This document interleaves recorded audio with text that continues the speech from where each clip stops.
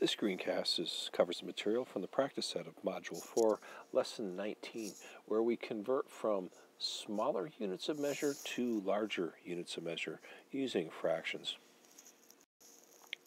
Alright, let's do the first example here. Now, of course, we're going from inches to feet, and we know that inches are smaller than feet. So we'll go through the routine that we have established several lessons ago. We have 7 inches equals 7 times 1 inch. And we know that 1 inch is the same as 1/12 of a foot. So now we have 7 times 1/12 of a foot. Continuing, that equals 7 times 1 over 12, which equals 7/12. So 7 inches equals 7/12 of a foot. We're going to go from inches to feet once again. This time we're going to use a mixed number. So I have 13 inches equals 13 times 1 inch equals 13 times 1/12 of a foot, because 1 inch is 1/12 of a foot, equals 13 times 1 over 12. And in this case we get 13/12. Now the instructions tell us that if possible we should express this as a mixed number. So we get 1 and 1/12.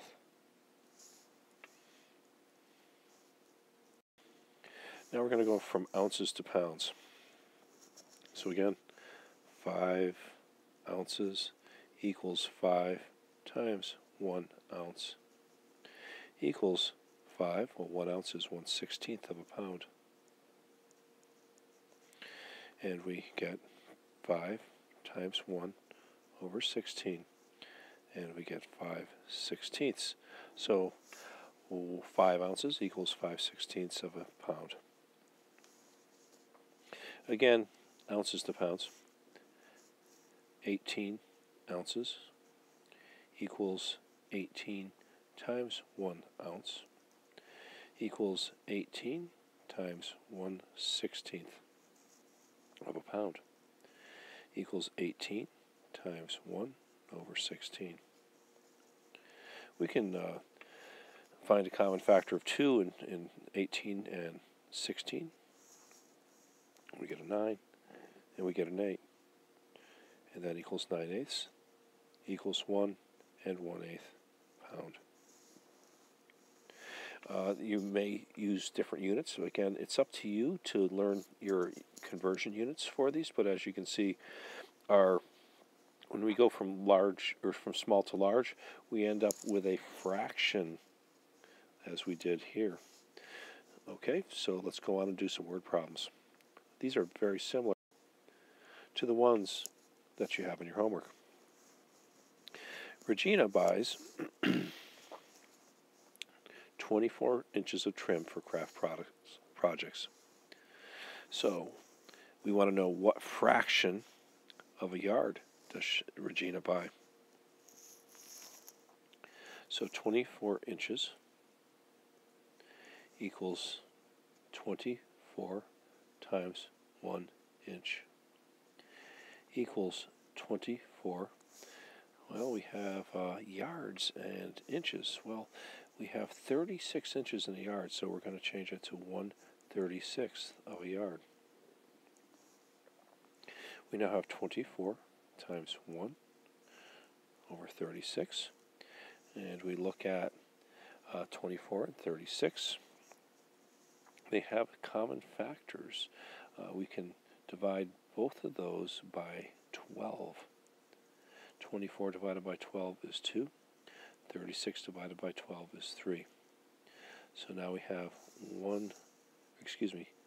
2/3 of a yard. So the answer is Regina bought 2/3 of a yard. Now we need to find out how much it costs to buy that when it costs $6 a yard.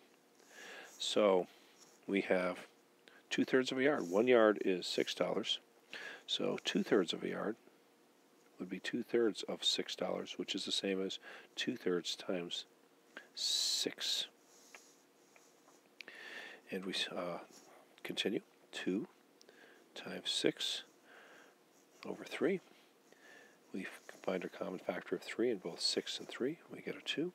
And we get a 1. And we have 2 times 2 is 4. So it cost $4. And of course we should make our statement.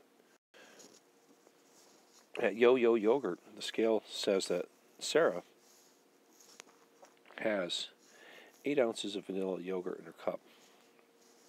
Her father's yogurt weighs 11 ounces.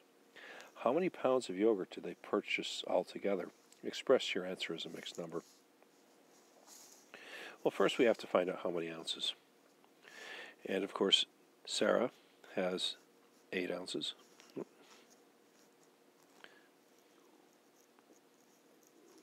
And her father has 11 ounces.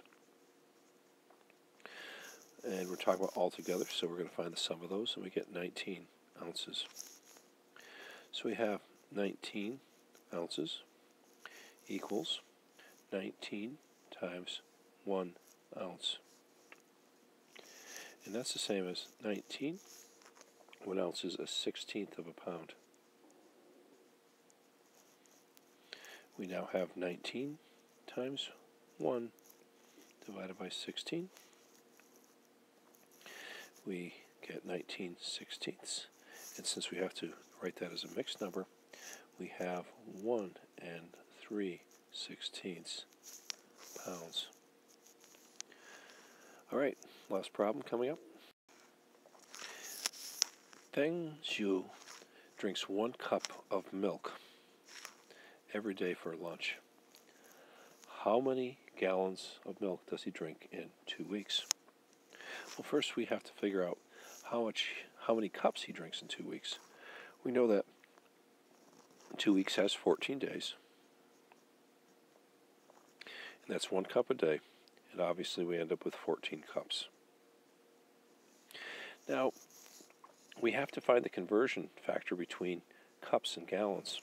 Now, that may be one that you don't have memorized, but we know that